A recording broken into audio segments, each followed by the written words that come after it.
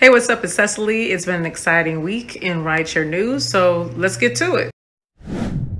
Did Lyft ban your account? Well, some drivers may be receiving a second chance.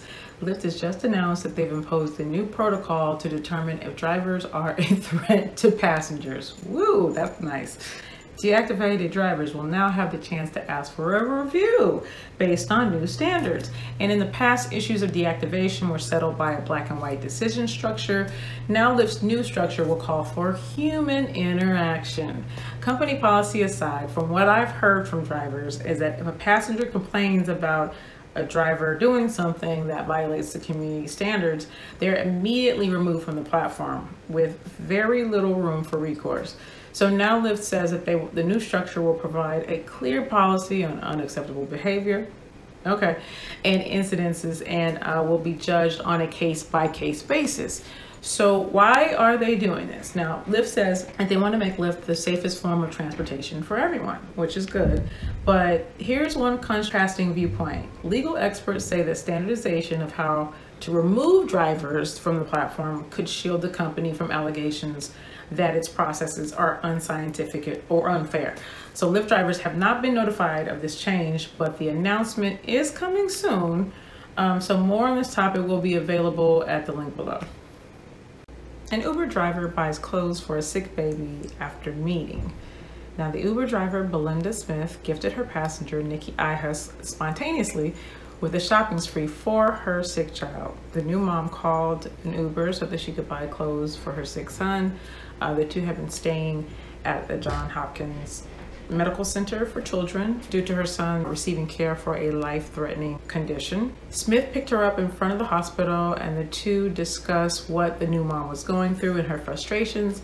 Smith drops her off and the two part ways, but Smith has a change of heart and she offers to help the new mom. In tears a couple of times, and I really felt for her. She's like, well, I'm gonna help buy you some clothes for your son. I was like, are you serious? Like, I can't even imagine. A GoFundMe account has been created to help the little one. If you'd like to donate, that link is in the description.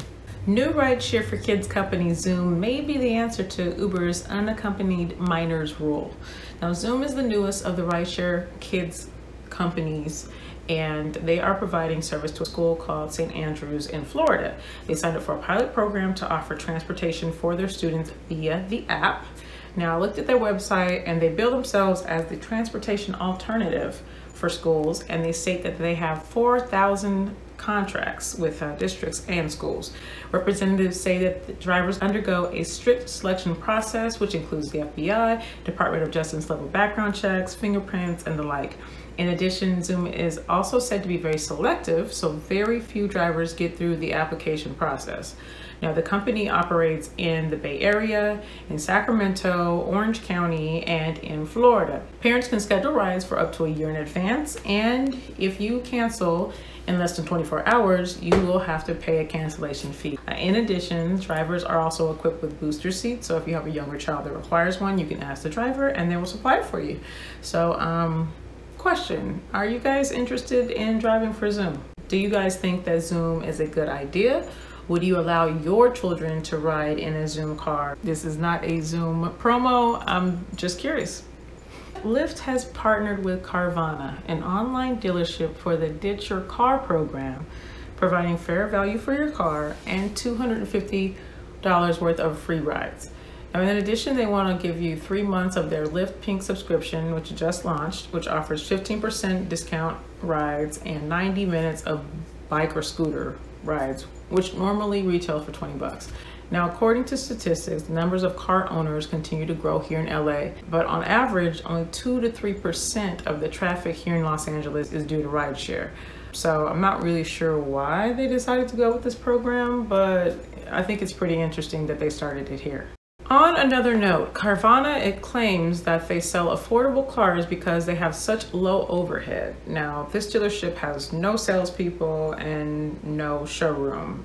They're a startup as well also, and they've yet to show their profitability. In fact, experts say that their business model is unproven and unworkable, and that they will continue to suffer bigger losses in the future.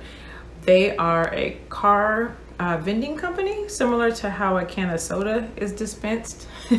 They've been in business since 2013, and they are a subsidiary of Drive Time. If you are curious about the Ditch Your Car program, the link's in the description. I think it's silly, and I'm just curious who would donate their car, unless you just have a car that you want to get rid of.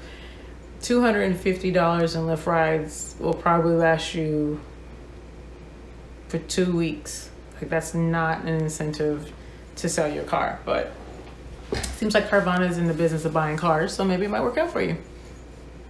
Now, this story is not driver specific, but it could be helpful for those of you that are looking for a job. Lyft is offering free rides to low-income job seekers or unemployed job seekers. The company's partnered with several organizations to provide free subsidized rides to the unemployed and those looking to go to interviews and seek job training. They will also offer free transportation for up to 3 weeks for those who land the job prior to earning a paycheck, which is really, really nice. And I advise any drivers that are out there seeking a job to find these programs, these organizations that they're partnering with. The list of organizations that they're partnering with is on the website. That link is in the description if you are curious. And I just say, I know how hard it is to find work and to get to your job before you make that first paycheck. So this is very well thought out, and I hope that many people are able to take advantage of this opportunity. It will be immensely helpful to a lot of people. So Lyft is offering free rides to job seekers. The company will partner with several organizations to provide free and subsidized rides to the unemployed, those who are going to interviews, those who are seeking job training. They will also offer free transportation for up to 3 weeks for those who've landed a job prior to earning a paycheck. Now, if you're looking for a job, I advise you to find one of these programs and utilize these services. And now for my favorite part of this. What would you do? What would you do in this case?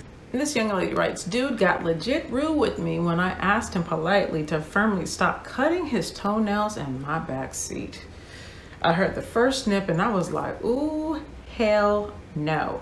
Freaking stinky A foot smelled up my whole car.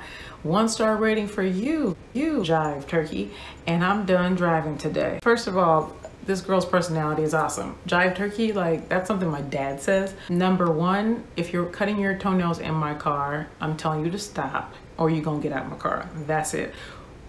Stinky feet, I mean, it just is rude, it's crazy. Who are you raised by? What are your thoughts on this? Has anyone ever done this in your car? Thank you for watching. If you have not subscribed to this channel, please subscribe. Do that now. My name is Cecily, and I have a channel called Drive Girl Drive, where I talk about rideshare entrepreneurship and starting your own business and whatever else I feel like talking about. Anyway, you can find me on YouTube or Facebook, and look forward to seeing y'all next week.